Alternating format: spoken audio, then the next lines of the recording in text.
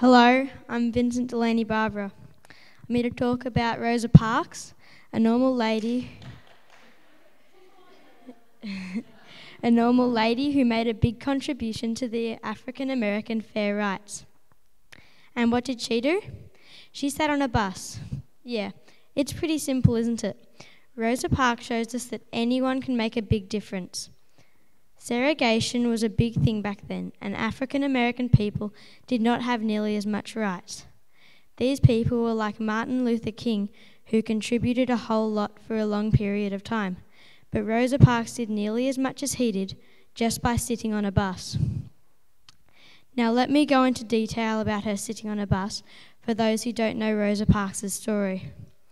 Back when Rosa Parks was alive, things that the whites did not want to do with the blacks, things like these were separate toilets, separate eating and drinking area, and finally separate seats on the bus. White people got to sit on the front part of the bus, and the African American people got to sit at the back. But there was a catch.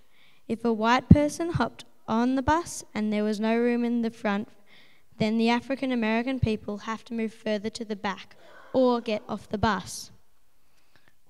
Rosa got fed up with this treatment and stayed on the same seat she was on.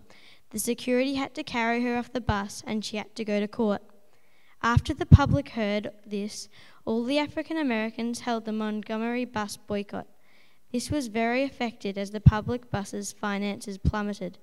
Their leader of the group was none other than Martin Luther King Jr.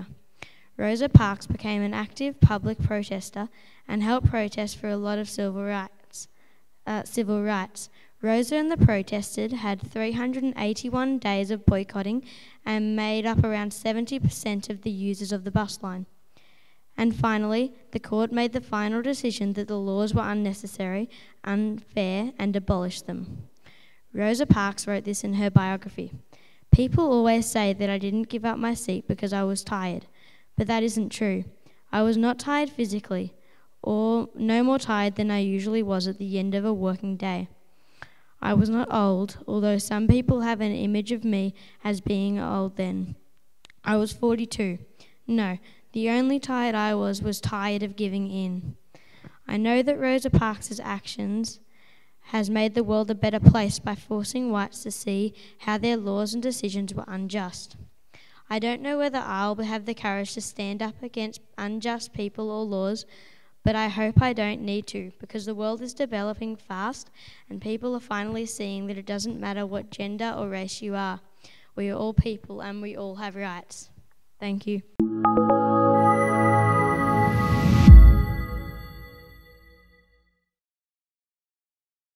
The Hero Roundtables are the global events that ask the question, what is a hero?